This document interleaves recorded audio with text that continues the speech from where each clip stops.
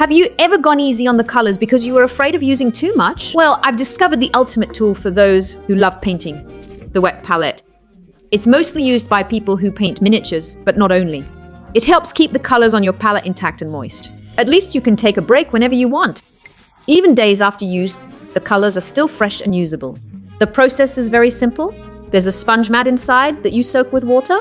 On top, you place a semi-porous sheet that keeps the color at a constant humidity. Then, thanks to the sealing gaskets and elastic band, air is prevented from getting in and drying out the paint. You can even make one at home using a kitchen sponge and baking paper. To all the painters watching right now, I ask, have you ever used one? And if the answer is no, why not? I love it. It's fantastic.